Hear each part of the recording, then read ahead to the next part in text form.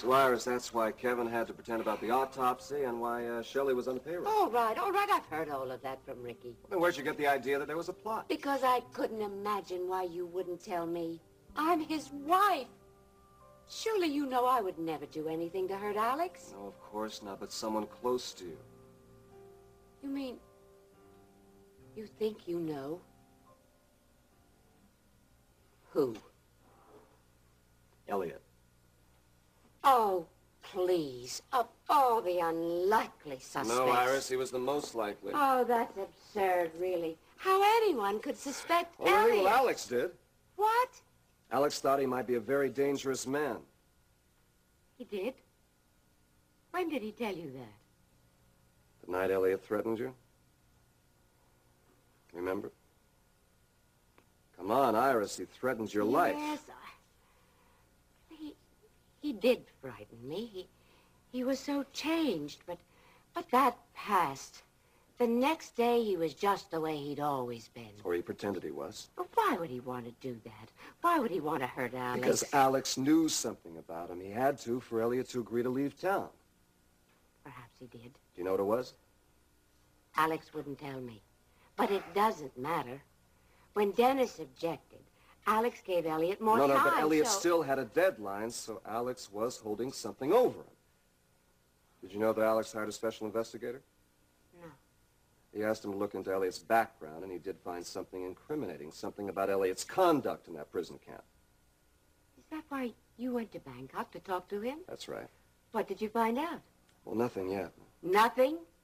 I've been kept here for nothing? Iris, there's a man over there save your who's breath. wounded. I've heard enough from you. You have involved us all in some stupid scheme, and it is based on nothing but speculation.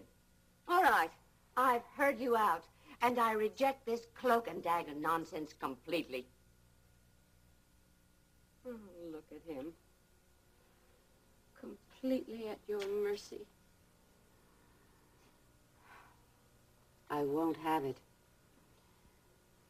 I want you to let us go, Ryan. Let me take him with me. There's no need for him to be kept hidden away. Now tell Ricky to let us go. No. Yes. What was that?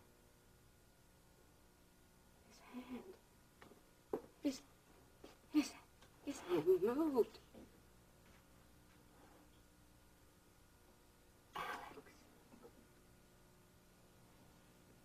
Can you hear me?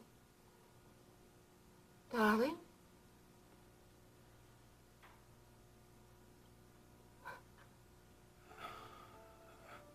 Iris? Oh.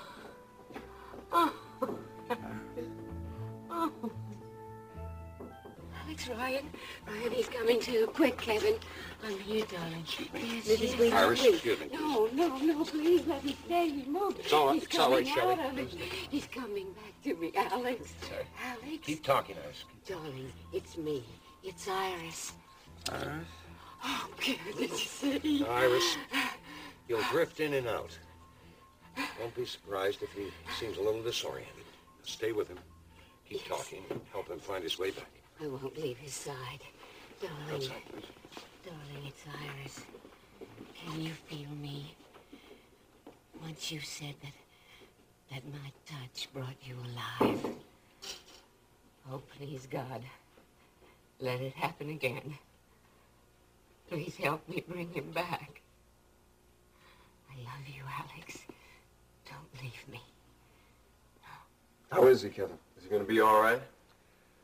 Well, don't expect any miracles. Why not? Don't they happen anymore? Of course they do. Full function may never return. Yeah, but if it does, how long will it take? Oh, days, weeks, if it returns at all. I understand. In fact, he could speak at all is a miracle enough for me. Yeah, well, not for me. I want to hear you say he's going to be all right. I'm sorry, I can't say that at this point, Ricky. Look, Kevin, do you need me? No, but you're welcome to stay if you like. No, I have some personal matters to attend to, if you'll excuse me. Shelley. Oh, Ryan. What about Iris? You want me to keep her here? Come here. Just look at her. You think you could drag her away?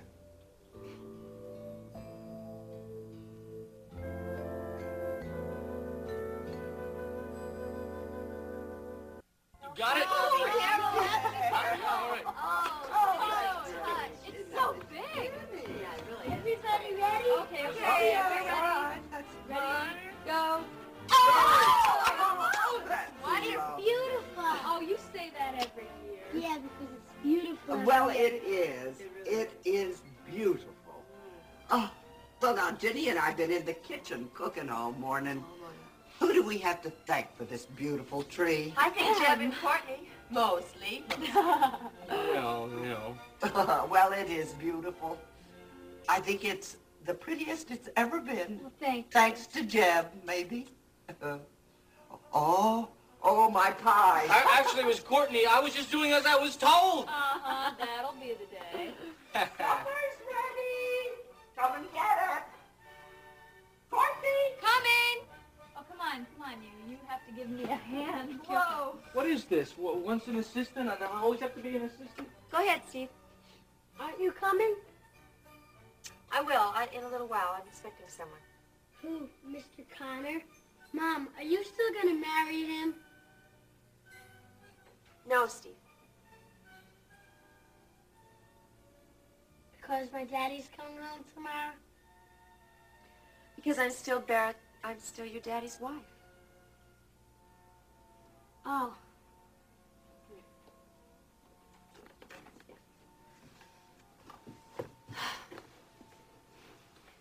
When your daddy does come home,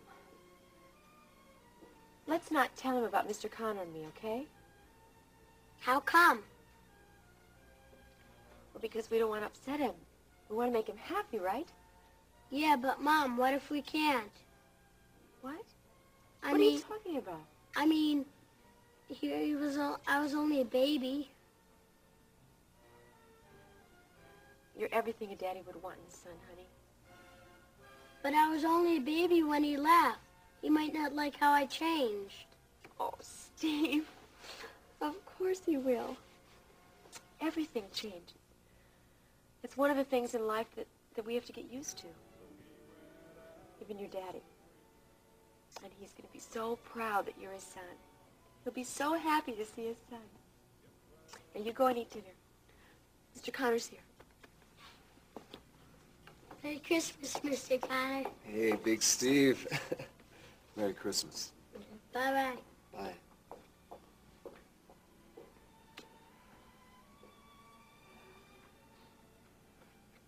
We go out on the porch and talk? Please don't.